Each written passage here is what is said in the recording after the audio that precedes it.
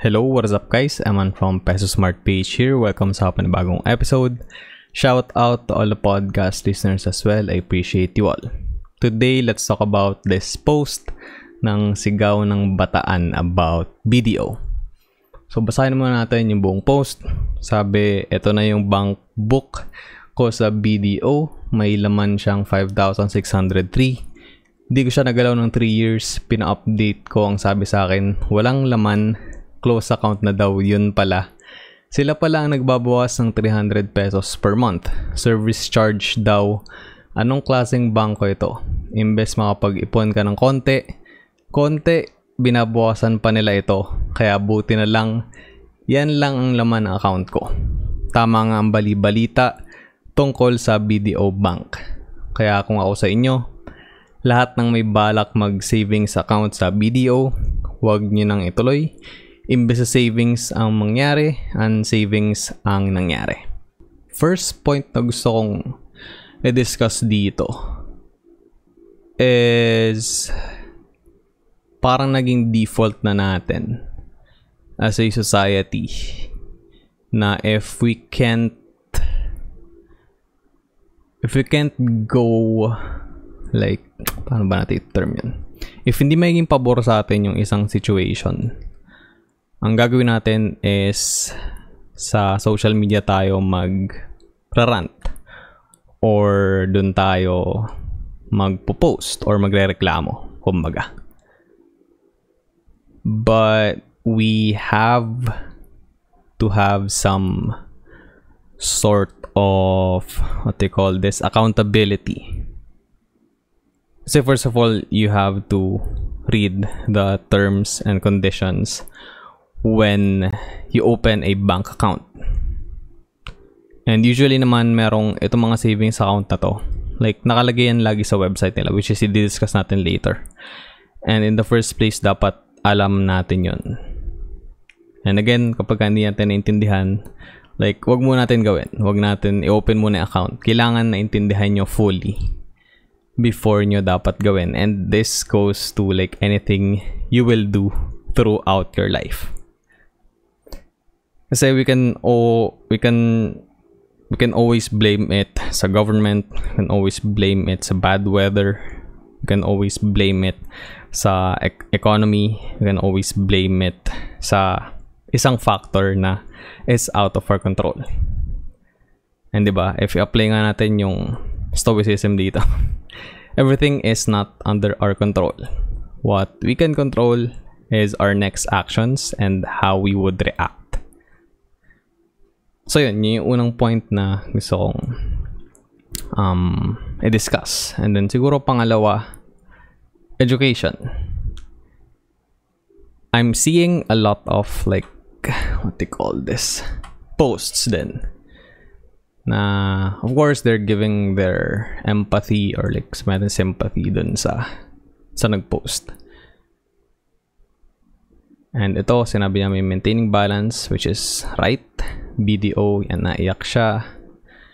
Then yan, ang dami ng kumalat na to, naging viral na to somewhat sa Facebook, sa social media. BDO, we find ways to lose all your money. But yeah, just a simple, kumbaga, kailangan lang basahin no, yung terms and condition. And ano nga ba yung maintaining balance for a savings account? This would prevent this from happening. Yes, this is publicity for BDO, which is good for them. And you can consider this as a bad publicity as well. But BDO is in the right here. So yeah, no to BDO guys. I mean, personally for me, I don't have a BDO bank account. So I'm in no way endorsing or promoting you guys to have or open a savings account with them. But this is one of the more reputable or biggest banks in the Philippines. But personally for me, I have BPI and I've never had this problem with BPI. And mababa din kasi yung what they call this, yung maintaining sa BPI compared to BDO. Kasi yung mom ko, si mama, 10K din yung maintaining balance sa BDO bank account niya. And yung sa akin, 5K lang.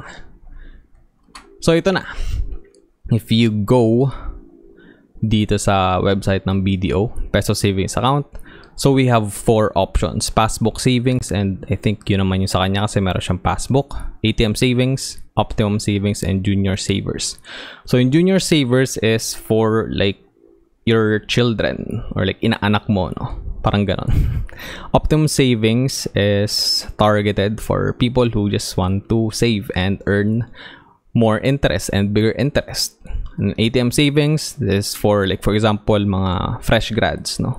Initial, kasi ang baba nung initial deposit and ang baba din nung minimum average daily balance requirement. And again, ito yung sa passbook savings. 5K yung initial deposit, which is yung meron siya, around 5,603.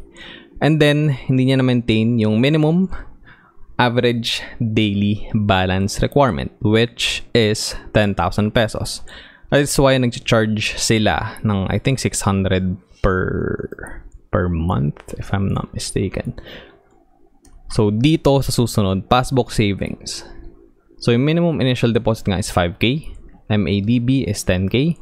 Minimum balance to earn interest, 10K. And kita naman natin, walang kwenta interest, 0.0625%. And then, account closure, may fee yan na 300 kapag i-close mo na yung account mo. Then, pagka nag-fall ka below minimum balance, that's a 300 peso fee. Pagka dormant na account, 30 pesos fee, and then withholding tax for interest earned, di ba babawasan pa nila yung 0.0625% mo na interest ng 20%. That is crazy, bro. So, account closure fee will be collected if account is closed within 30 days from account opening. So, hindi naman siya na-close. Falling below minimum balance fee will be collected if account falls below required minimum MADB for 2 consecutive months. So, I believe magsisend naman sila ng email sa'yo or whatever. I mean, they will for sure they will notify you. I'm not sure lang kung may access ba siya sa email, but I believe meron kasi pag-post siya sa social media. So, BDO will notify you if ever you are falling below the required minimum average daily balance. And it's just kind of weird then. You can somewhat blame BDO as well kasi minimum initial deposit is only 5K. Tapos yung MADB is 10K, which is weird, right? So, ma-open mo yung account mo ng 5K lang, pero yung minimum na amount na dapat nasa banko mo is 10K. Like, what? For me, that doesn't make any sense. Pagpantayin mo na lang, no? Oh, nabuksan mo nga yung passbook savings account mo ng 5K, pero kailangan mo ulit ng 5K pa ulit para hindi ka nila mabawasan. Well, it takes 2 months naman, no, bago i-collect itong 300 pesos na charge sa'yo. So, probably in 2 months, makapagdagdag ka pa ulit ng 5K dito sa bank account mo. But yeah, it's just, for me, it's just weird. And again, guys, kailangan natin basahin and intindihin lahat ito before natin. Like, may mga steps naman dito. And this can be viewed by anyone as long as meron kang internet and meron kang electronic device, right? And yeah, I think kailangan na din natin iwasan yung like, you know, magreklamo sa social media and just take a look in, I don't know, in the mirror and take accountability. Kasi this is somewhat the bank account holders' fault as well. So you should have been aware of this.